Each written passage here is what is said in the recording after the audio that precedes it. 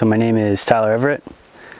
I'm a citizen of the Aroostook Band of Micmacs, and I'm a forester here at Passamaquoddy Forestry Department. My Micmac heritage comes from my mother's side of the family. My great-grandmother was Mary Rose Pictou, and my great-grandfather was Everett Labrador, both of which made baskets. I started making potato baskets, and then that was in the county, and they moved to southern Maine where I grew up selling fancy baskets in the Portland area.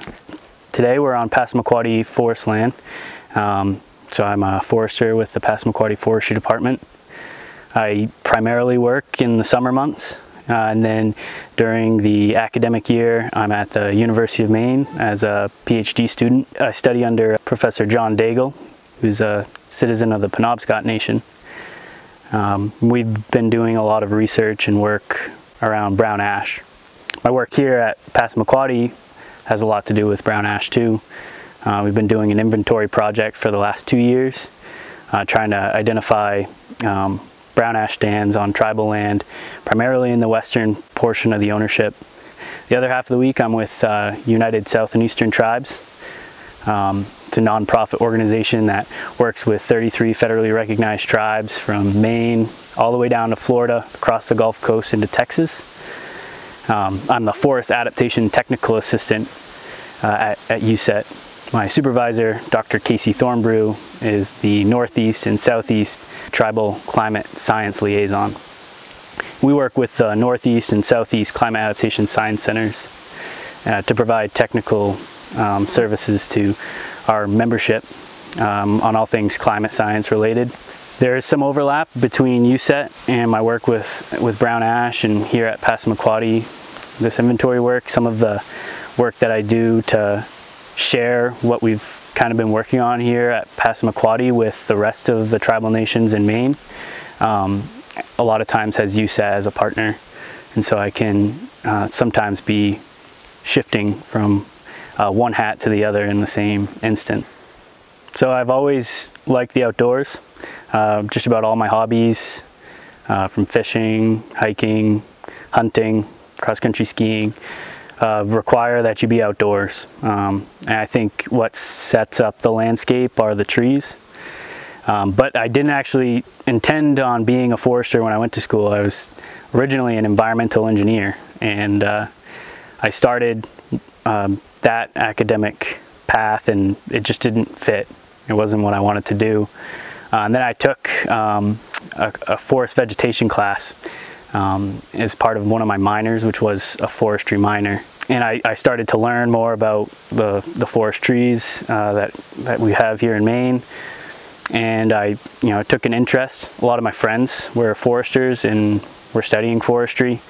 So I had a bit of a community that kind of helped progress that passion. And then I got an internship working with the Passamaquoddy Forestry Department through the BIA Pathways program. That internship brought me here to Western Maine, working on Passamaquoddy forest land. My supervisor at the time was Ernie Neptune. He had encouraged me both in my undergrad and in my master's program to do some research that was related to the work that I was doing here at Passamaquoddy. And so that could have been the sugar bush. So we have a large sugar bush operation here in Western Maine.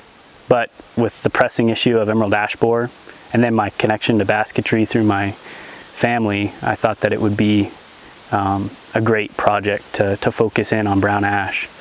And so now I've been working the last 5 years surrounding brown ash and trying to come up with adaptive management strategies for emerald ash borer.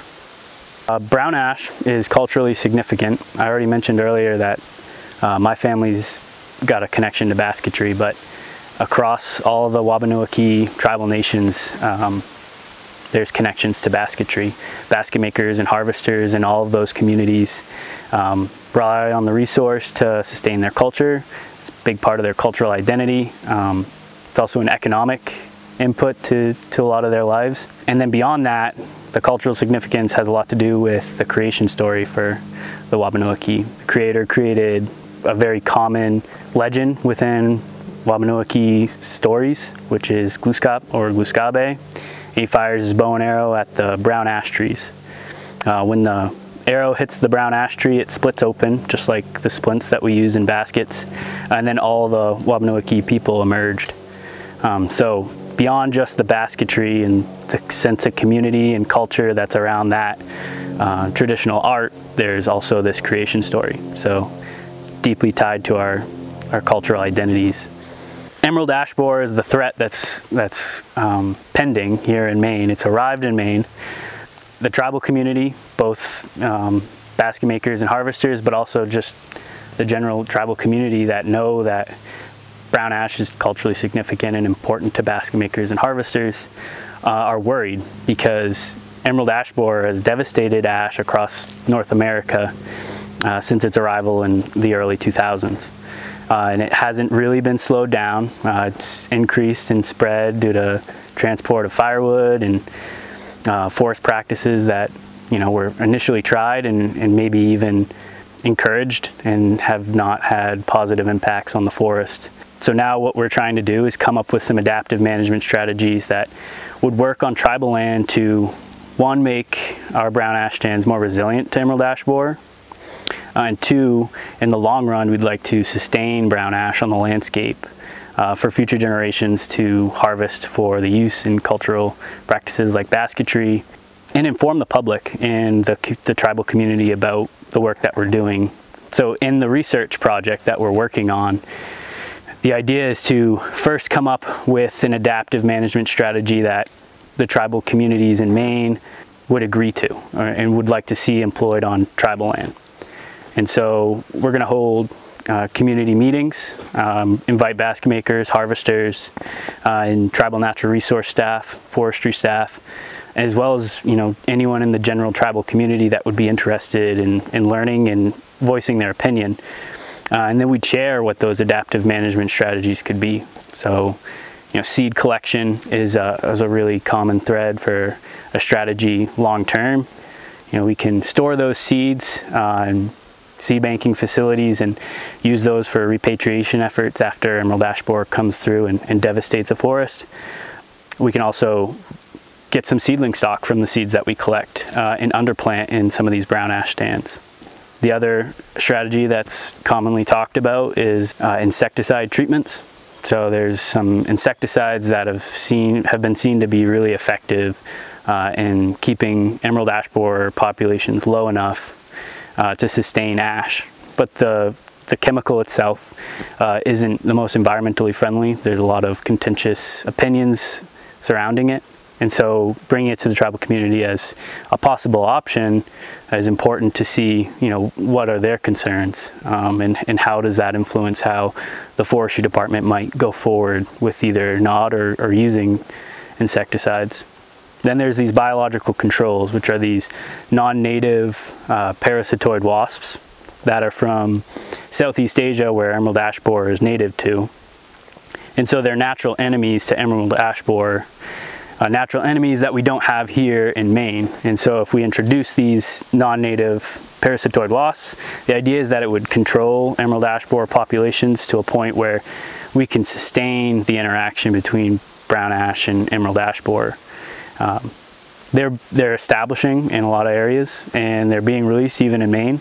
And sharing, the current status of biological controls, the pros and cons, what are the risks that you're taking by releasing them, with the tribal communities, another thing we want to do. And then there's silviculture, right? We can come in and harvest trees that we know would pull emerald ash borer in, trees that are low vigor, susceptible to emerald ash borer. They would be releasing these stress-induced volatiles that would call emerald ash borer to the stand. And so by removing those and still maintaining enough forest cover to keep the hydrology at sound, but also release maybe some of these understory brown ash that you can even see here at the site.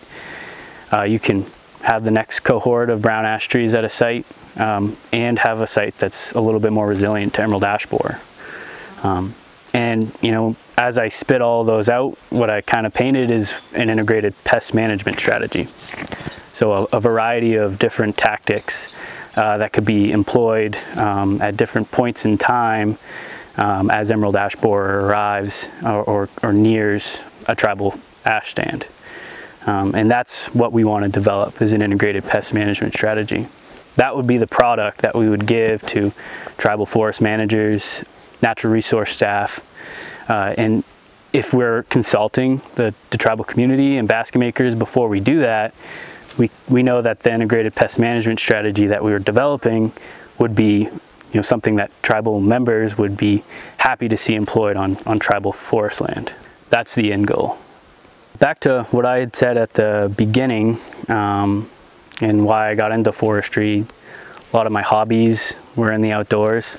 I don't think that that's changed. I think a lot of I know that my two nieces, I think about them, and they go out into the woods. They like to hike, kayak, and so when you're in the outdoors and you start to respect what you're enjoying and what you're able to take advantage of. I think with climate change, impacts to deforestation, all these environmental concerns that are more prevalent now in the news, I think that it's something young people can certainly rally behind, and I think that that is the case. I think a great field that people don't think about in terms of protecting our forests and natural resources is forestry. More and more foresters are taking the time to consider some of these environmental impacts and how managing forests can fit into that narrative. So that's where I would encourage people to get into a career in forestry. It can be a really rewarding profession if you take the time to manage in the way that you would see your values fit. So, anything else you want to say? Oh, I think that's it.